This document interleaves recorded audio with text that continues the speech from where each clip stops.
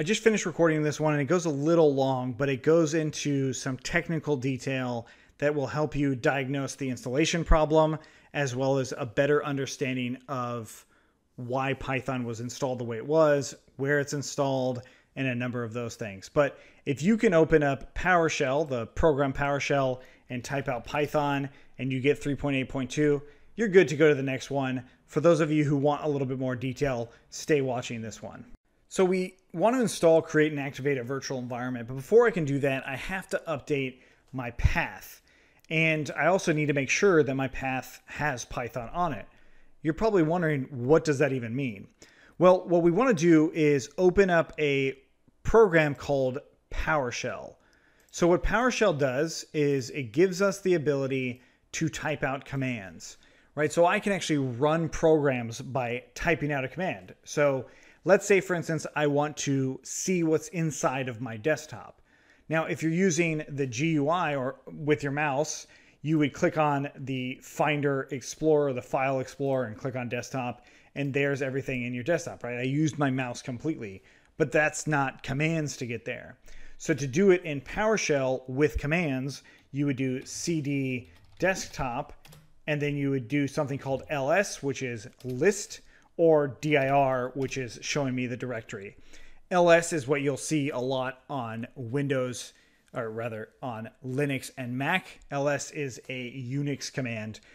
So anyways, this is just where we'll be typing a lot of different commands to run our various programs, right? Instead of double clicking to open a program, we'll type it out. In my case, Python, right? So typing out Python here will actually open up the Python interpreter, much like we did before when we went to the start menu and clicked and opened up Python. It's the same interpreter, right? It's running off of the same.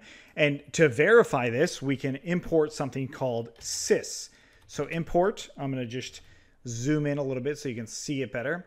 Import sys and then print sys.executable. And that shows me where the Python program lives. It's called an executable, which is that exe file. I'm sure you've seen exe files before. That's what we downloaded to install Python. But the thing here is it's showing me the path or the location on my system where Python 3.8 lives. And it says 38 because you can't put a period in a folder name, like, you just can't. That's just how Windows works.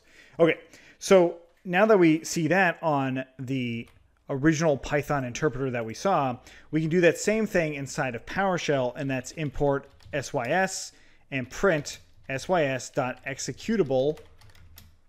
Hit enter, and what do you know? There is that same exact path. It's identical. And where did we get that path? Why is it there? Well, when we installed it, that's where we set it. And I can also look in the File Explorer, go into my PC, go into my C drive, which is way too full. And there it is. There's Python 38. There's also Python 36 and Python 27, which of course stands for 2.7 and 3.6. So why is it that 3.8 is what came up and not 3.6? Well, this is the part of the path that I was mentioning. So when I typed out Python, Windows looked up in its system and variables and said, hey, what do I use for this term Python, right? So if I exit out of this and I type something like ABC, it's going to say, I don't know what ABC is, essentially, right? But I know what Python is, and when I know what Python is, I'll do what Python says.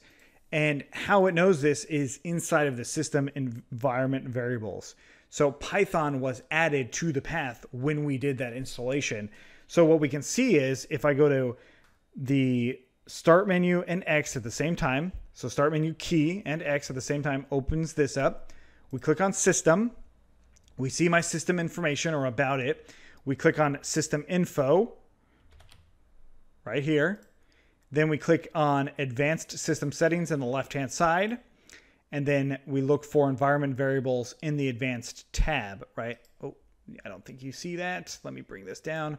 So we've got the computer name, hardware advanced, and then environment variables.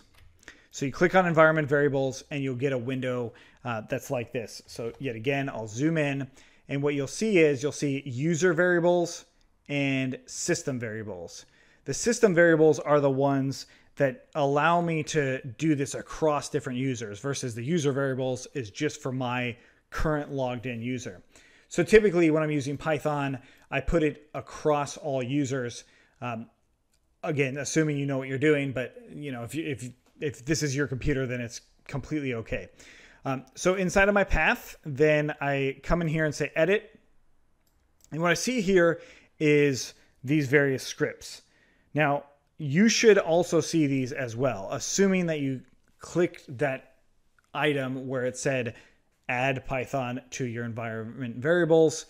Assuming you did that, and also add Python to the path, also assuming you did that, you'll see these. Now, if I wanted a different version of Python, so you have 3.6 in here, I can just move those items up. So I move them up all the way to the top, just like that.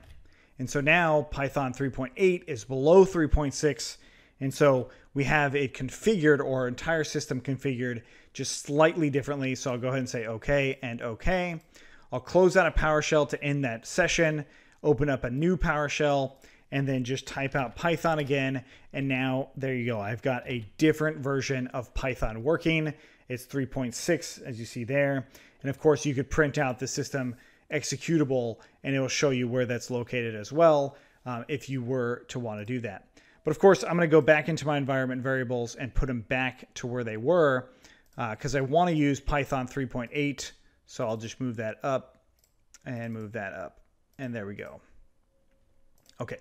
So for those of you who had all of this work out just fine, you'll know that, you know, this is just, it just worked, right? So when I installed it and I ran Python, Python ran. I didn't have any errors or any issues.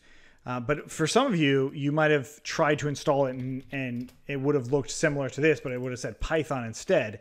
And that's where some of the configuration gets a little tricky. So if you ran into that issue, then uninstall Python and do it again until you actually can get it down and right. Worst case scenario, you can update your path with the system executable, much like I just showed you. So if you have questions on that, please let me know. I definitely want to help you get through this one to make sure that you got your system all set up. And I realize that what we just talked about is a lot, but the other part of this is if you go to cfe.sh/blog, what you can see there is there's a guide for installing Python and Django on Windows. And we just went through a number of the items that are on there, but make sure you check out that guide if you're also still having problems. So the next thing we need to do is actually get our virtual environment going.